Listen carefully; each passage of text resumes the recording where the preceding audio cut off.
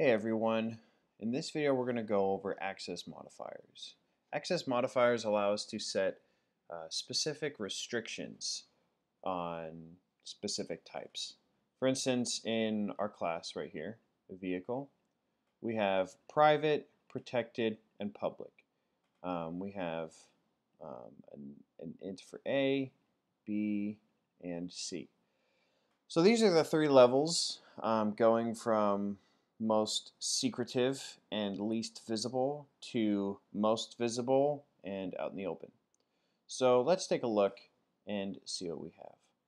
So if we try and go into van, it inherits from vehicle, as we learned from the last video.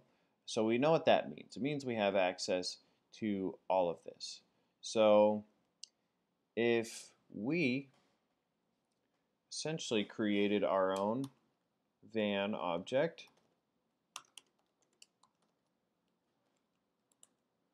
we would be able to tap into, let's take a look.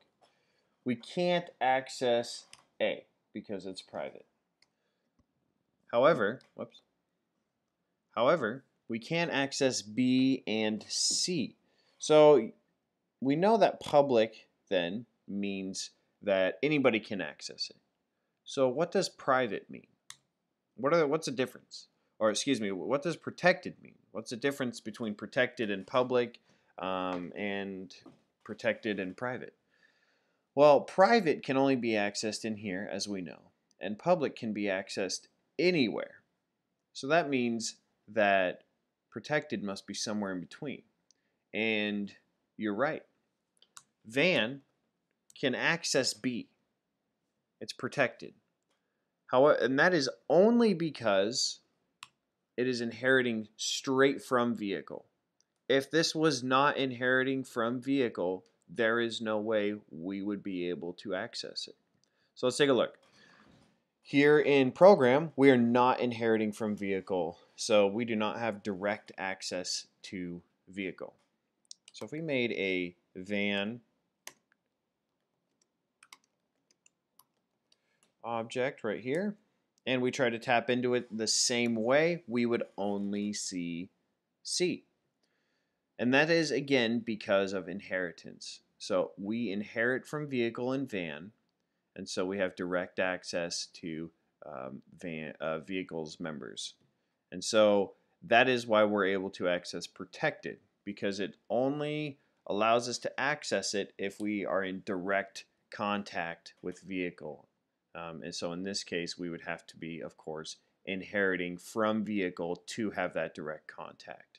Since we are not inheriting from vehicle in this program right here, this program class, it doesn't matter if we make an object with van, because van does not have the ability to reach protected inside of program.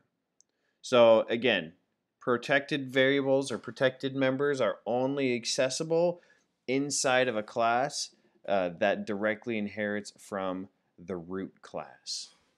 So I hope that makes sense. That's essentially the main access modifiers that you're going to need. If you have any questions about access modifiers, let me know. They're fairly straightforward. There are a couple of other ones. You typically will not see them, but we will go over them in a later video as we go through some more application style videos. So I hope to see you in the next one, and thank you very much.